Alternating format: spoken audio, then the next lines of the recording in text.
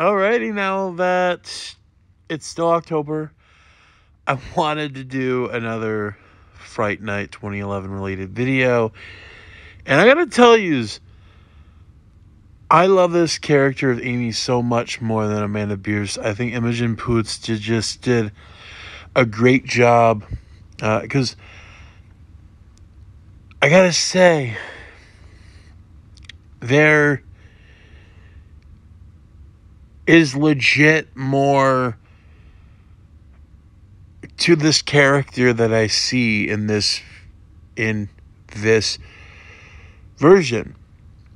You see her eyes. You see, there's the look. Even in the beginning, there's something with Amy, if it's the vampire or that's possessing her, or just her being this troubled character that really, I agree with the ones that do like this, that are in this same boat as me, the same bandwagon. She sees it, she believes Charlie. Original, it is I hate this with, bashing stuff that I really like, but when it's something that they really like, I guess it's just what makes the world go round. But with this character, there's just something, her version of this, the Imogen Poots version, there's more of a likable quality to her that I actually felt bad for.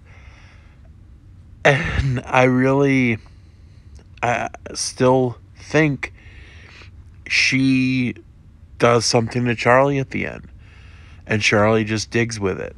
I still believe that stuff. And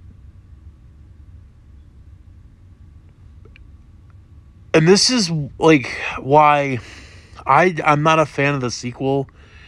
I really don't care with the sequel. I know a lot of people have done their own things and said, "Oh, it's way better than the." No, it's not.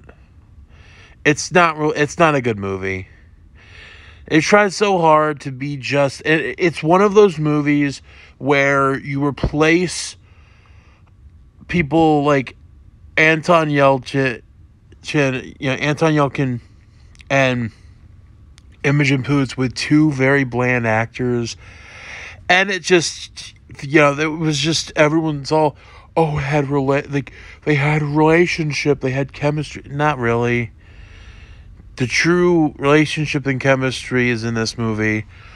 I can see it in the 85 version, because I don't want to bash a lot of people with that, but I see it more in this. Just my opinion. So, yeah.